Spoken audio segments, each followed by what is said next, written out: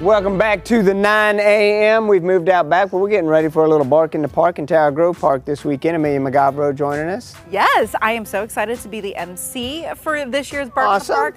In 3 days, we're going to have the biggest pet party in town at Tower Grove Park. And with me is Sarah with the Humane Society. And Sarah, you know, this is your big fundraiser of the year. And Tim is loving this. This dog, Junebug, is actually a former rescue. That's right, a Humane Society Missouri ambassador dog. So tell me a little bit about what we can look forward to this year. Oh yeah, Bark in the Park is the biggest pet festival in the Midwest. We are so excited. All your favorite activities are back. We've got the 5K run.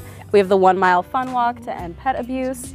We have the Purina Incredible Dog Team will be performing. We have a kids corner, all the fun activities that you can expect from years past. Okay, and we're just 3 days away from the event, and like we said, you know, it's going to have everything. It's going to have Purina entertainment. It's going to have a little kids section where kids can actually get their own badge to become animal rescuers. That's right. They get to basically do rescues that our Animal Cruelty Task Force has done. They get to reenact those and rescue those animals and help rehabilitate them and give them new loving homes. Oh my gosh, I love it, I love it. And again, this all goes to an incredible cause of giving back to the incredible rescue efforts that you do throughout the Midwest. Can you highlight a little bit about that? Yes, absolutely. So this whole Bark in the Park, all the funds go towards our Animal Cruelty Task Force, who go out and rescue real animals in need in the community.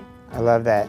And so Bark in the Park, great. If you have a dog, welcome. Bring them. Yes, please. We want to see them. If you don't have one, maybe you'll leave with one.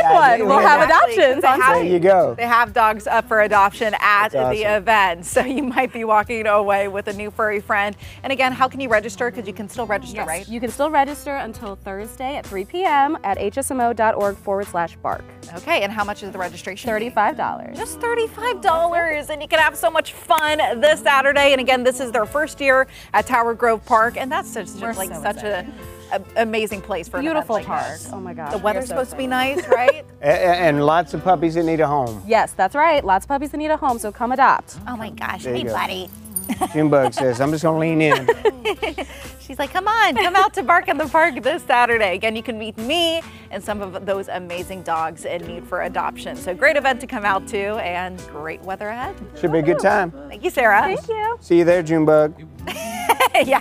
Keep it right here, more 9 a.m. coming your way. I love dogs.